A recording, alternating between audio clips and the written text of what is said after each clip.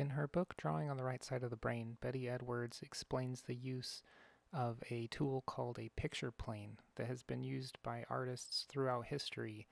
It's basically a tool to help you turn a three-dimensional object out in the real world into a two-dimensional drawing.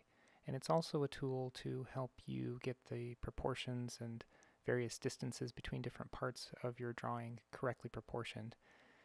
The picture plane is pretty simple to make, but it ends up being a very useful tool for a beginning artist, someone who's learning how to draw for the first time, because it helps you to perceive more clearly how a three-dimensional object becomes a two-dimensional object.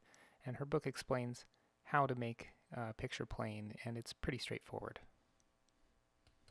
If you have the companion workbook that you can buy alongside her regular instruction book, it actually comes with a piece of plastic that's designed to be used as a picture plane.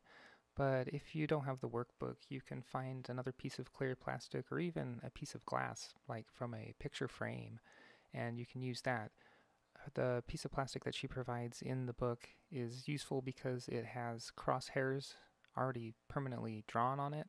If you don't have this, then you'll have to just use a Sharpie or something else that can make a permanent set of crosshairs on your picture plane plastic. And once you cut it out, it's got a few instructions on the bottom about how to stabilize it. You can use a piece of cardboard for this, and you basically just draw out the dimensions of the picture plane, and you can cut that with an X-Acto knife and just cut out the shape so that you end up with a frame made out of cardboard. You could use another material just as long as it's rigid. The plastic itself is too floppy to just hold up and use properly, so you've got to have cardboard or something else around the outside to stabilize it.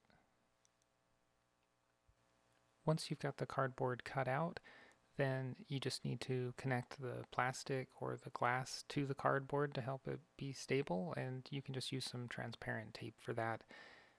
You don't want to make it too permanent, because if you want to later change out the cardboard or use the picture plane in a different way, you want to be able to easily remove the picture plane plastic from the cardboard frame. So just 3 to 4 pieces of tape around the edge work just fine. So that's pretty much all there is to it. Once you've got it put together, it's a great help for drawing, and I've got several videos on the channel about how to use it. Take care.